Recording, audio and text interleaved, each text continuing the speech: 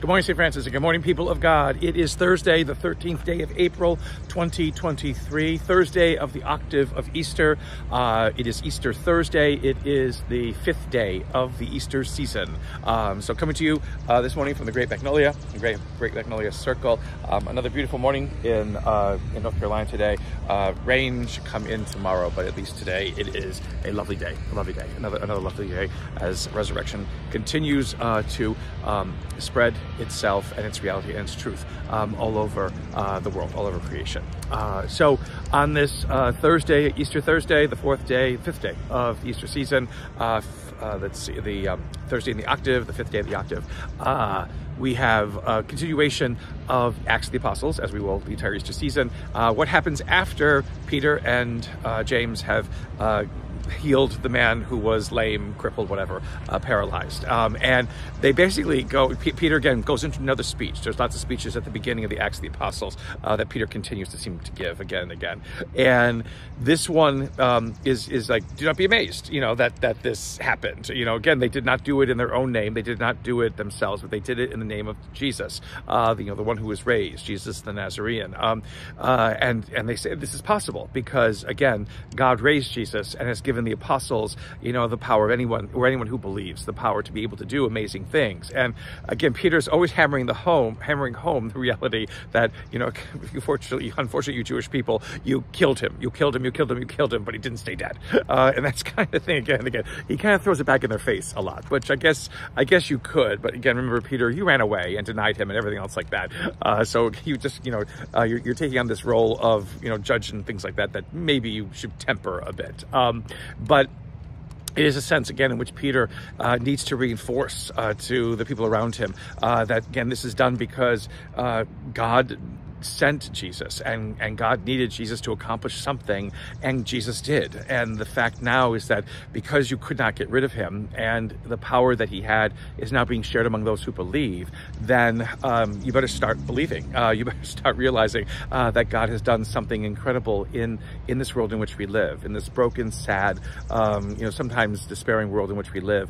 That light that is Christ, the light that is resurrection, the light that is God's presence always in this world is shining through. And we need to pay attention to that. A very good lesson, even for all of us, 2,000 plus years later, who dare to call ourselves believers, that we need to see where it is that Christ's light, that God's presence shines through in the midst of despair.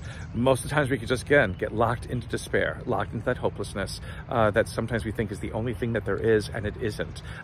We need to give witness to that more, always. But it's hard, and it's a struggle, and it's a challenge, and sometimes we give up too easily with it, but we must never, ever succumb to letting despair win. And again, the narratives from Acts of the Apostles are read to us, are proclaimed to us, so that we might again regain that courage to work to recognize the light of Christ, the light of the risen Lord, which just doesn't last for these 50 days of Easter, but is part and parcel of the foundation of what it is that we believe and who we are as believers in this world always. In Luke's Gospel, which is our Gospel for today, we continue where the apostles left off, going back to Jerusalem to tell everybody that Jesus has been raised, and they are told by the apostles there that yes, he has appeared to Simon, and they, the apostles who were on the road to Emmaus recount what had happened.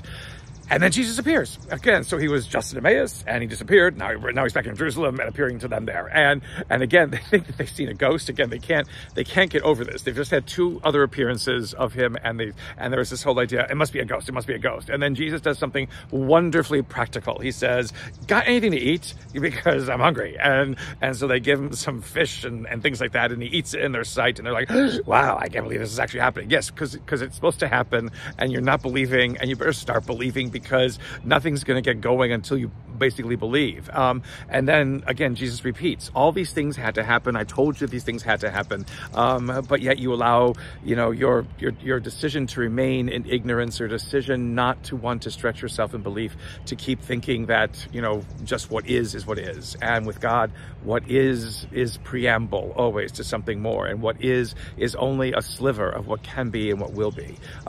Resurrection and Easter show us that constantly, again, to recognize that light of Christ that is at work in this world always and everywhere. That is our mission as believers, to reinforce that, to give each other courage to believe it, and to give witness to it in what we say and what we do. Easter is, again, not just a moment in time. It is, again, a reshaping of who and what we are as believers in this world. A reshaping this world needs us to experience so that we can be what our world needs, to offer hope and peace and joy everywhere we go. A blessed Easter, continuation of the Easter season. St. Francis and people of God, may the Lord give you his peace.